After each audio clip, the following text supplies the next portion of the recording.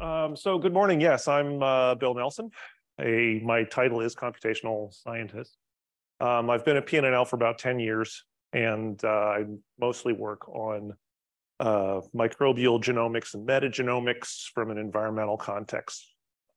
But I also do dabble in transcriptomics, which is what we're going to talk about today. I'm here to provide you just with a sort of overview of what transcriptomics is, just so we're all on the same page.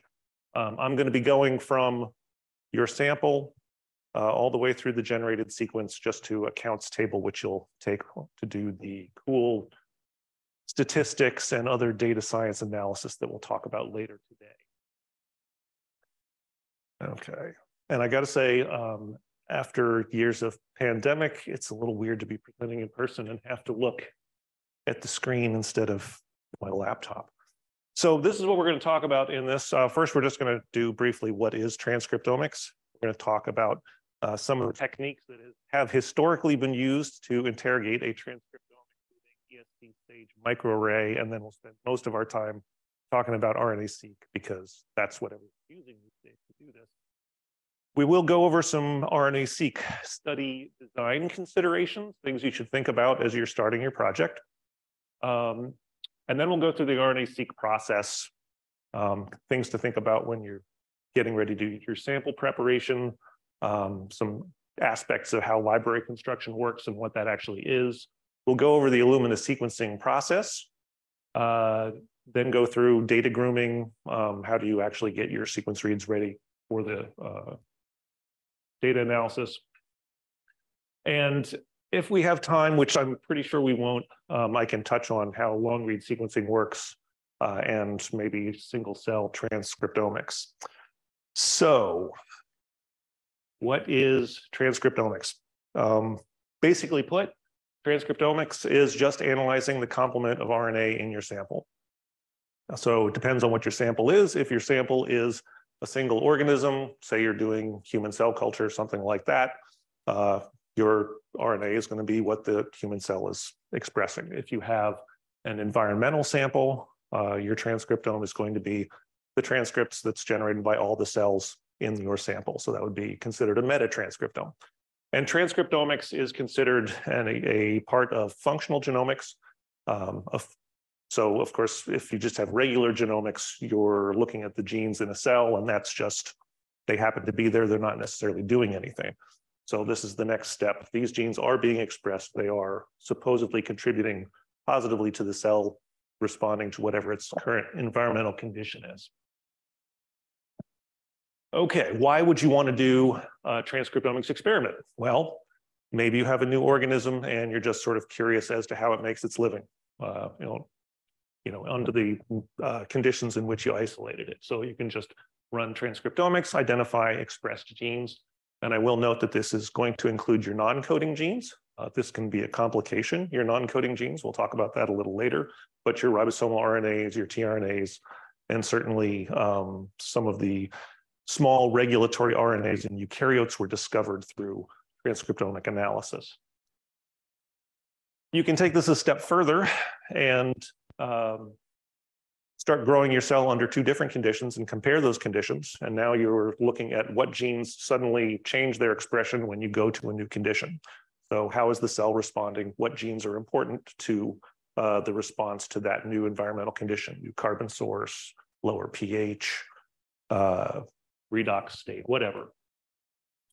And again, you can take this another step and say, okay, well, now we know which genes are changing in expression. But now do we see correlations between genes that are changing in expression? So correlated gene expression can signify that the genes are being co-regulated. This could be because they're in the same operon, if you're in a bacterium. It could mean they're just under the control of the same transcriptional regulator. And so you can determine these regulatory relationships by looking at this co-expression. And if one of the genes that you happen to see co-regulated with your genes is a transcriptional regulator itself, then you can make assumptions about whether that is actually the gene that's controlling your other cluster of genes. Another historically important role of transcriptomics is to examine eukaryotic genes and eukaryotic gene structure. Eukaryotic genes, of course, have complex structure with lots of exons and introns and various splice variants and this kind of thing. And it's still very difficult for the informatic protocols to not just identify, how the different splice variants occur, but exactly where the exons are in some eukaryotic organisms, or even where the genes are. So transcriptomics can be really important for defining genes in eukaryotic systems. And even in prokaryotes, transcriptomics is used to map transcription start sites or to look for alternative promoters that may occur within the context of an operon. You may have a second promoter that functions sometimes, and you can detect these things using transcriptomics. All right, so that is sort of a base overview of transcriptomics. Let's talk about some of the ways that people have analyzed a transcriptome. So way back in the bad old days when sequencing was still difficult, they did come up with probably the first way of examining a transcriptome, which was called expressed sequence tags. And in this process, you would isolate your RNA. And then, of course, the first thing you do anytime you get RNA out of a cell is you immediately do reverse transcription and turn it into cDNA, because RNA is unstable and nobody really wants to work with it. Also, if you get to a cDNA stage, now you can do cloning. You can do molecular biology and cloning. And that's what you would do. You would get your cDNAs, you would clone these into a sequencing vector, and you would just do a single sequence read off one end. And you would get literally a tag that was 10 to 20 nucleotides long, right? But this was enough for people to then search against, whatever genomic DNA they had and say, hey, wait a minute, this is an area where a gene is occurring and this gene is being expressed. So this was the first real insight into being able to look at a transcriptome. It was not terribly quantitative, it was not terribly comprehensive, but it was a start. And it really helped with, like I said, eukaryotic gene finding in the early days. A next step up was the serial analysis of gene expression. And this was a slightly more complicated process involving using beads with poly-DT tails to pull out your messenger RNAs. And then you use a series of restriction enzyme digests to generate these small tags. And the nice thing is if you use these restriction enzymes, then you can play molecular biology tricks and clone these into long arrays inside your cloning vectors. And then you can sequence across this entire array. And then also, because you were using restriction enzymes, you can predict that you would get the same fragments out repeatedly from a gene. And so not only could you use these tags, which are again on the order of 10 to 20 nucleotides, really not that long. But you could identify the genes, but also if you saw the same fragments repeatedly, you could start to do some rudimentary quantitation. So this was one of the first ways you could actually get changes in gene expression level, or at least relative gene expression levels. So sort of a parallelizing of your EST concept. Another big one back in the day, and it still is used a fair amount, is microarray. And for microarray, the first thing you need to do is generate your probe chip. So you get a glass slide and you just get oligonucleotides synthesized that will target the genes that you're interested in, and you make spots of those on your glass slide. So each of these little circles is going to represent a whole bunch of oligos that are the same probe for the same gene sitting on your glass slide. Then you have your two samples, your control sample and your experimental sample. You extract your RNA. Of course, you turn it into cDNA. And when you do that, you also fluorescently tag it with a different color. And you can either, as shown here, combine equal amounts of those probes and hybridize them, or you can hybridize one. And then one of the nice things about microarrays, you can strip off the things you just hybridize and reuse the chip. So you could do this in serial. But the genes that are present will hybridize to the chip, and you can read the fluorescence. And if you combine your images here, you can see two pieces of information, right? So one is the intensity of the color on the chip or in the image corresponds to the level of gene expression. So you're getting some level of quantitation. The other thing is if you have a greener dot in this case, that would be an RNA that's more present in your control sample. If you have a red spot, that's going to be something that's more present in your experimental sample. And if you see a yellow dot, they're probably about equal between the two samples. So you can look at relative changes between conditions with microarray. Now, the one big advantage of microarray over the previous technologies, it was much more comprehensive. It was much more high throughput than ESTs or SAGE, which required a lot of cloning steps. The drawback to microarray is it's a targeted analysis, right? So you are deciding which genes you're looking for up front. So if there is a gene call that wasn't made in your organism or an exon that you didn't know existed and you performed this experiment, you would never see that. So one drawback. Okay, on to the main event, the reigning champion, RNA-seq. Next generation sequencing made this possible once you got the high throughput, highly parallel sequence generation that was inexpensive. You could perform this type of analysis. So again, you start with samples, imagine. You isolate your RNAs, and once again, you generate cDNA. Now, once you have your cDNAs, you're going to fragment those down and do size selection so you get fragments of a uniform size. We will talk about why you do that a little later in the presentation. You're also going to add linkers. These include your sequencing primers, your barcodes, which we will also talk some about these things during the library prep slide. And sometimes some other linkers that are involved just in the process of Illumina sequencing. And then these, once you have your library prepared, that goes onto your flow cell. The flow cell does its magic, which we'll also talk about later. You generate a whole bunch of images with little spots on them, and these are processed to give you your sequence reads.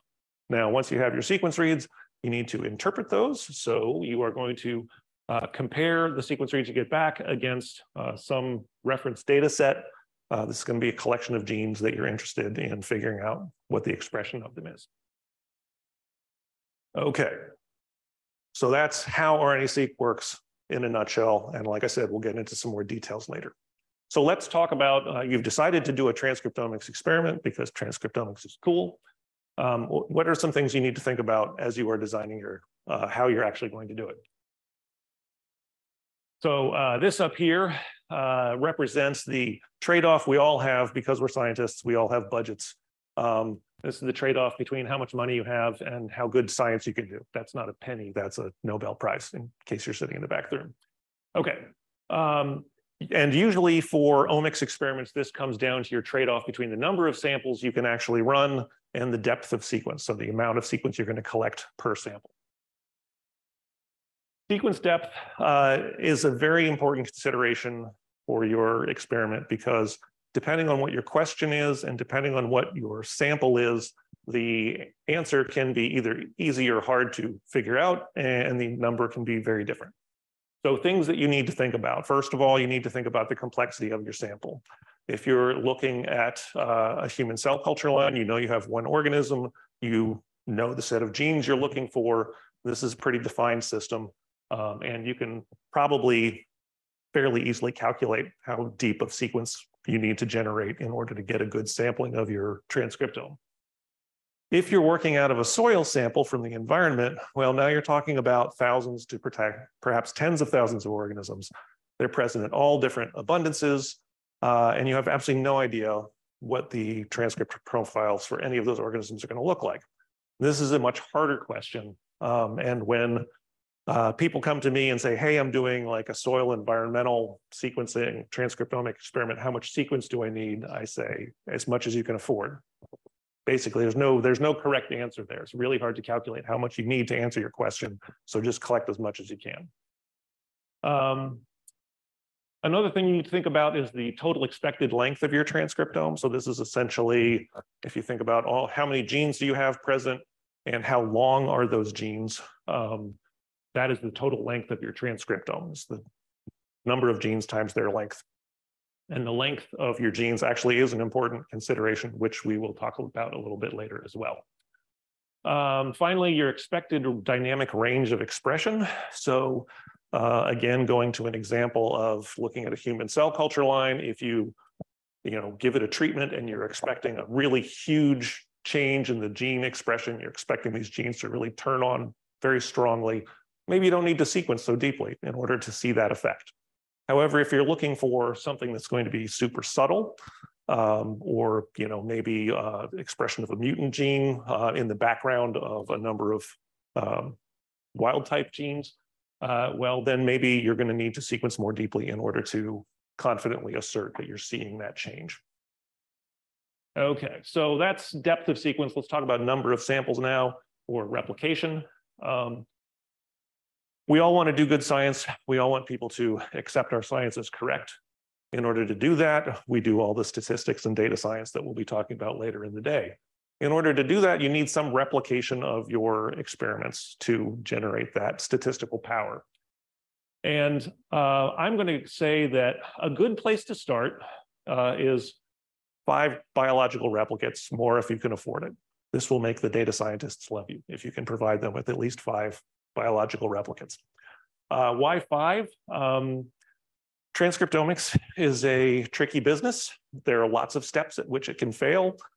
Sometimes it's difficult to get the RNA out of the sample correct sufficiently, let's say. Library prep can fail, sequencing runs can fail. So I have never seen an omics experiment go where all of the samples worked. So prepare to have some fail, and the way to ensure against failure is for more replicates. So if you've got 5 and you lose 1 or 2, well, you still have 3 or 4 samples. That's still decent statistical power. If you're starting with 3 and you lose 1, now you're starting to have difficulty drawing your conclusions. So in practicality, 5 usually seems like a luxury based on most budgets, but that is sort of a good target to shoot for. In terms of technical replicates, there are ways you can counteract technical failures or technical variation without really incurring additional expense. You can play games like take your sample, split it, process it in parallel, and then combine it again at the end. The other thing is the more biological replicates you have, that also ensures against technical variation. Another thing you want to think about is what your reference set is going to be at the end of your experiment. Usually there's going to be one, sort of genome sequence that the community uses. That's, like the reference sequence that everyone uses. So that's not always what you're concerned about, but sometimes it is, especially if it's something that maybe doesn't have a complete genome sequence. Maybe there's a couple of different things available. You want a reference set that is as applicable to your sample as possible. And the other thing that you want to think about in terms of answering your question is not necessarily what the underlying nucleotide sequence is, but what's the annotation of that? How good are the gene calls? What types of functional annotation are associated? What's most accepted in your community? What's most comparable against other experiments that have been done? So think about things like that and make sure that you have access to that data before you start. Okay, finally, verification. Transcriptomics is one way to interrogate a system biologically, and it's a bit of an indirect view of how a cell lives, because all you're doing is looking at expressed genes, not really biological function. So it's always nice to think about, when I get to the end of my experiment and I have these conclusions that I'm drawing from my transcriptomics, what kinds of other experiments can I do to verify these results? That'll shore up your experiment in general and make all of the science better. Okay, experimental design considerations. So now we've designed our experiment, we've run our experiment, we want to do our transcriptomics. We start with sample prep. The first thing you want to think about with sample prep is actually extracting your RNA out of your cell. And frequently we are working with samples that cost thousands of dollars to get. Maybe you traveled to Alaska and pulled a soil core out of the tundra. Maybe you got a clinical sample from a partner at a hospital that you cannot get again. RNA prep is tricky, and you want to be good at it before you start working with your precious samples. So practice your extraction techniques.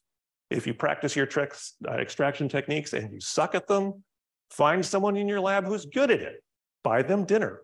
Convince them to prep your RNA for it. Precious samples are precious for a reason.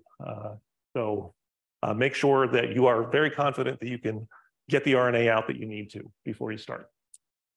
Stabilization of samples.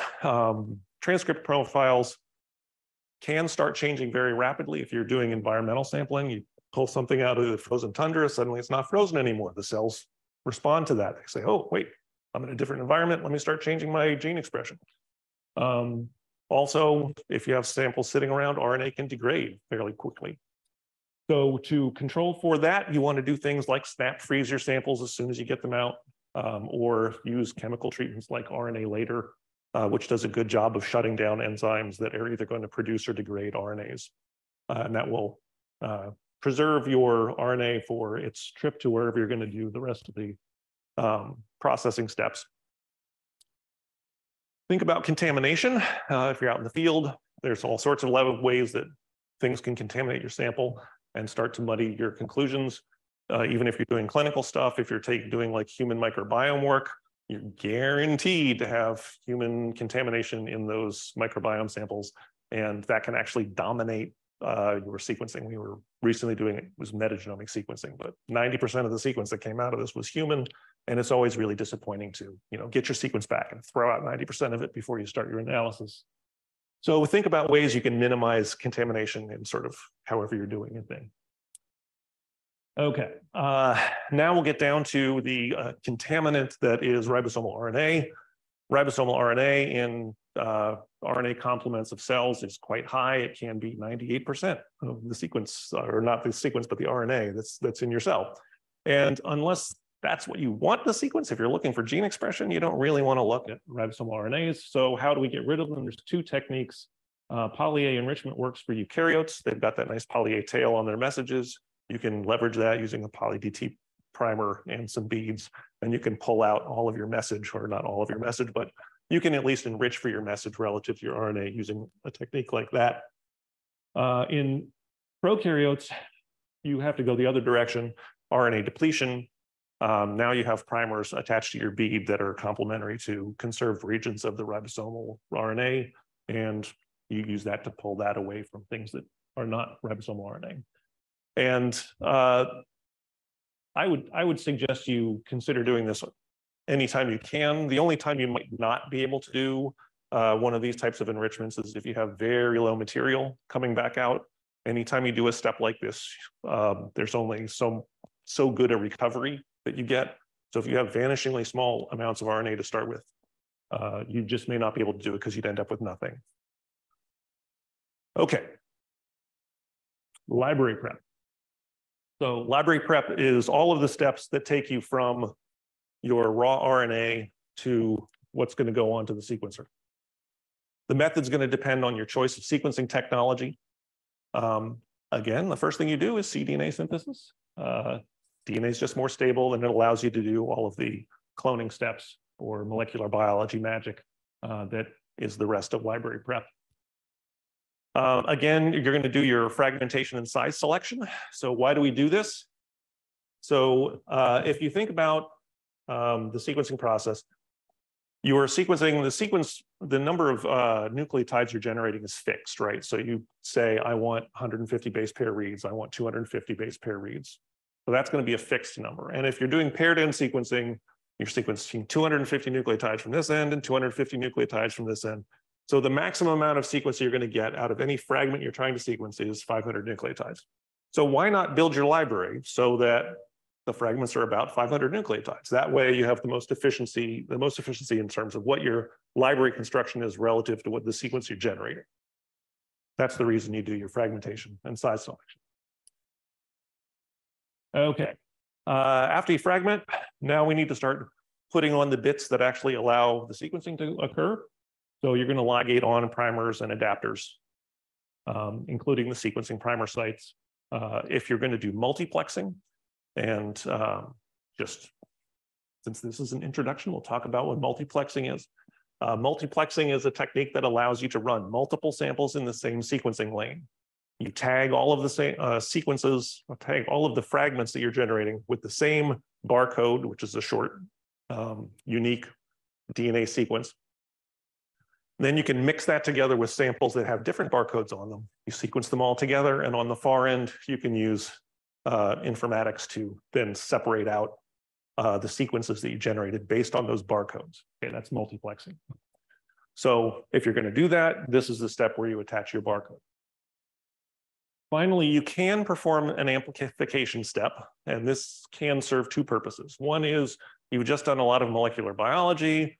Sometimes molecular biology doesn't work the way you want it to, and you get some incorrect constructs. If you're amplifying for stuff that's correct, then you enrich for stuff that's correct, right?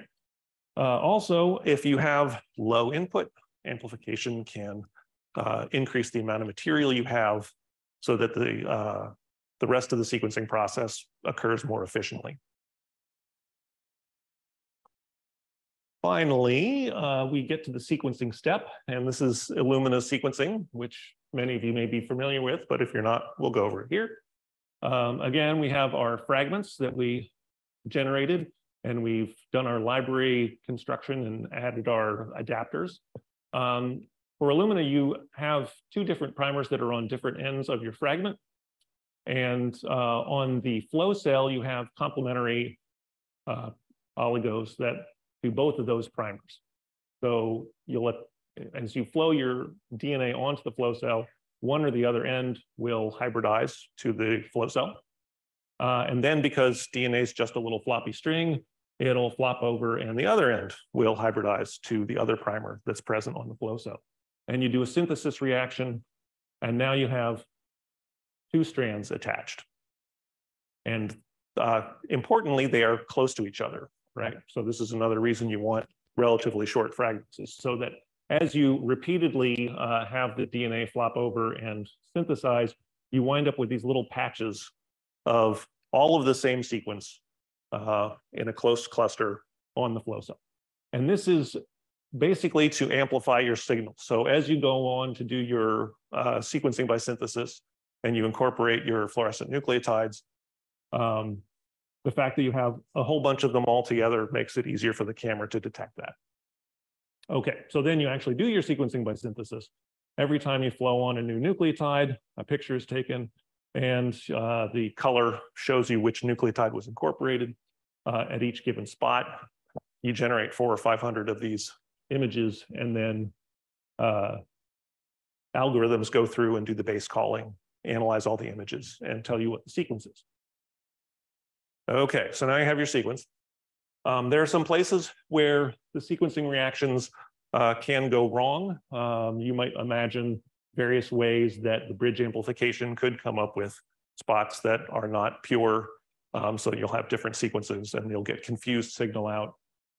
If you're doing longer sequencing reads, you can imagine that the synchronization of the sequencing might get out of phase the longer you go. And again, you're starting to see dirty signal coming from your sequencing reactions. And so you want to do a quality analysis on your sequence reads once you're done with your sequencing. And this is common to any sequencing technology. There are tools that allow you to analyze this. This is a figure from an image from a program called FastQC, which is a nice, easy way to look at some of your sequence data or your sequencing run. And so what this image is showing us here is the position in base pairs along the read. So this was a 250 nucleotide sequencing run. And on the y-axis, we've got the quality score that has been calculated for each of those bases. That's essentially, how good was the signal, how pure was the color that was coming from each of the images that was coming out. And this is an average. This line represents an average across all of the reads that were generated for this sequencing run. And this is a really good sequencing run. It actually looks really good. All of our physicians have quality scores that average above 28, which is usually a nice cutoff. Here you can see that as you get farther along, it does start to tail off a little bit, but it's still very strong. So this would be a good sequencing run. And you would have no issues saying, hey, let's move ahead with our analysis. If you have something that looks like this, here we have all of our quality scores are either in the middle or sort of tailing down into the red. This is probably a failed sequencing run. And that would be one where you just throw out that entire data set. But you can use these quality scores to groom your sequence, make it better, make it optimal for your downstream analysis. And so we'll talk about the sequence grooming now. So we just talked about the quality scores, and so you can trim each individual read. The file that you get out, the FASTQ file, has the sequence and the quality scores associated with it. Programs will go through and say, oh, these reads at the end, or these nucleotides at the end have low quality. We're just going to trim those off, make a slightly shorter sequence, and they'll return that. This will make your data better. You also need to, and I forgot to put this in here, if this is also the step where you're going to demultiplex your samples before you do your adapter trimming, because you require your barcodes to do the demultiplexing. So this is where you separate out, if you had sequences from different samples, these would be filtered into different files. Then you can do your adapter trimming. This will pull off any sequence that was part of the process and not part of your experiment. So if there's any sequencing primer sequence in there, there shouldn't be, but sometimes there is. If you have barcodes, if you have any of those other tags that were important for attaching the fragments to the flow cell, those will all be, again, just chopped off the sequence. You can do a low complexity screen. This is usually built into the trimming software. Sequencing, when it fails, has a tendency to do things like give you a big long string of A's or something like TA, TA, TA, TA, and you look at it and you're like, that's not a gene. Well, you can filter that out with your low complexity screen. And then this is another location or another step where you can screen for your contaminants. You can say, please tell me where all the ribosomal RNA is and just filter that out into some other file. Or you can screen against a host if you're coming out of a human microbiome sample. You can screen against the human genome and pull out all the reads that are aligned to the human genome that you're not interested in. Okay, now it is time. We have our very pretty sequences. And they're ready to align against our reference. Again, it's best if your reference is, as congruent to your sample as possible.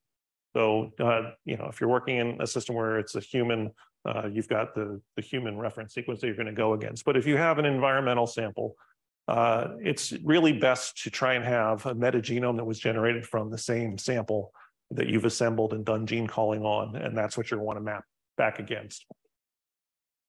If you don't have that, it's not the end of the world, but it's certainly easier to do the analysis if you do have something like that.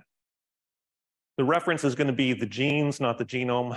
I guess you could align against the genome, but then you would have to go back and deconvolute where all the genes are on the genome. Why not just search against the reads and quantitate directly, right? If you have concerns about the fact that searching against genes is a targeted analysis and there might be stuff that you miss, when you get to the end of your search against your reference and you've got things that didn't align to your gene set, you can always go back and align those against your genome and say, if you get significant, hits in one region, maybe you're going to say, this looks like it might be a new exon, or this might be a new gene entirely. And this is just to say that, there are fast aligners out there that do this. You're aligning, hundreds of millions of reads against this thing. It's going to take a while. But these things like BWA or Bowtie 2 leverage exact matches and allow you to do it in a not unreasonable amount of time. Okay, you can also do reference-free analysis. This is possible, but it's a little trickier and it's got its limitations. So you can take your reads that were generated from your transcriptomics and you can assemble those and then identify genes within those assembled sets from your transcriptome itself, and then just map your reads against that and look at sequence coverage and do your quantitation that way. That works if you don't have a good genome sequence or no genome sequence at all. But again, it is a little more complicated to do. So your alignment against your reference looks something like this. So this blue thing represents a gene, the YOLO gene or something. These little gray arrows represent all of your sequence reads that are aligned against that. So this is just a pile, considered a pileup. This is not actually showing all of the reads that are mapped. And this histogram is just sort of showing on a per nucleotide level how many reads cover each of these nucleotides. And this is fairly standard profile for gene coverage. It's not something that comes up and is flat and then drops off. You always see this sort of variation in terms of the coverage for the gene. And it always tails off at the ends of the gene. But this is essentially the data that you're getting out. This is your counts right here. It's just like how many of these reads mapped against this gene. It gets a little trickier with eukaryotes again because of their complex gene structure. Depending on the question you're trying to answer, you may want to quantitate in different ways. So you may want to quantitate by gene or exon or transcript, right? So here's a representation in this gray box of one gene that's got 4 exons and it generates 3 different transcripts. Well, you could say anything that hits any of these exons, we're just going to count that because I'm interested in how often this gene is used. If you're interested in, if you know that a particular exon goes into one splice variant that is, under the condition that you're interested in, or you want to look at the relative, the frequency at which different exons wind up in the final transcript, then maybe you want to quantitate by exon. If you want to quantitate by transcript, it gets a little trickier because, it's easy to say, a read hits any one of these pieces, or it specifically hits one of these. But if you want to look at transcripts, you need to leverage the reads that hit the splice sites, right? And then do some back calculation to try and figure out what the abundance of the transcript is specifically versus another transcript. And I don't know if that's getting covered later, but maybe. I'm going to touch on normalization here, although you will hear more about this later. And to be quite honest, there are some downstream analyses packages which say, please do not give me normalized data. But things to think about in terms of normalization are your data sets are going to come out in different sizes, right? Every sequence run returns a different number of reads, so you do need to normalize by your data set size, and that's usually in per million reads. You also need to normalize by your target length. That means target in this case is gene. So a 600 nucleotide gene is going to have twice as many reads that can map to it as a 300 nucleotide gene. So you need to normalize by the length of your genes. And this is usually in a per kilobase of gene length. And 3 common normalization schemes that you probably have seen if you've done any transcriptomics are the RPKM, or reads per kilobase per million, which first normalizes the data set, then looks at the number of reads mapped per target, and then normalizes by the gene length. You have your FPKM, which is fragments per kilobase per million. This is essentially the same thing as your RPKM. It's just that if you're doing paired end sequencing, if both read pairs map to the same gene, it only counts as 1 instead of 2 to try and control for paired end sequencing. So, the other situation would be if you had a paired end where one gene maps to one gene and the other one maps to a second gene, then each of those genes would get 1 count. But if they both map to the same one, that gene gets 2 counts, and that seems unfair somehow. So fragments per kilobase per million. And then a newer one is transcripts per million. And essentially, it's the same concepts, just applied in a different order. And the advantage of TPM is that the way it's calculated, if you sum up the TPMs for each sample in your experiment, they should all sum up to the same number. So that makes them more readily comparable between samples within an experiment. So you will probably hear more about all of these later. Okay. We have arrived at the end of our analysis for this stage. We have generated our counts table. It's going to look something like this. Generally, this is the convention where you've got your genes as your rows and your experiments as your columns, and you just have in there either your raw counts or your normalized counts. And this is what you're going to take to the next step, which is your data analysis. And how am I doing on time? I'm a little over. Okay, well then I'm a little early. Well, we started a little early too. So okay, well then I will. So long read sequencing, there is some work being done in transcriptomics and long read sequencing. It's not happening a lot yet, but it is starting. So if you're curious about how these different long read technologies work, so this would be the PacBio sequencing.